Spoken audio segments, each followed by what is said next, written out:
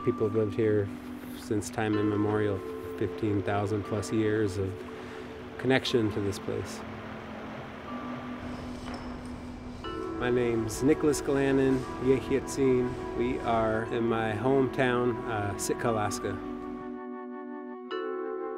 The chosen narrative of Palm Springs is one of Hollywood in a sense. California has a major history, like much of America and settler colonialism, of removing indigenous communities literally from land and place. If you look at the street names, it was a playground for Hollywood.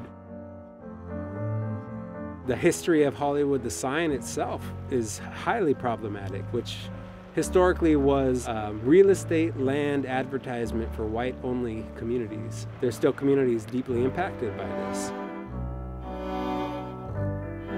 It's a sentinel piece, and I think it really addresses one of the fundamentals about a show like this, which is in some ways taking the legacy of land art and seeing what it means today.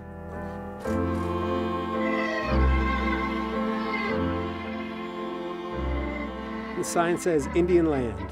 It's presenting a truth that's not chosen to be told. Indigenous communities, the original stewards to this place for 10,000 years, have less than 3% of land title. The most important aspect of this work isn't actually the sign. The most important part of this work is the land that it's on and the history of who engages with that.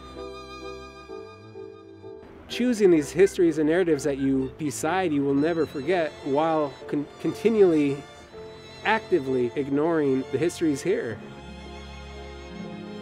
This work is trying to invite everyone to understand these histories and to participate.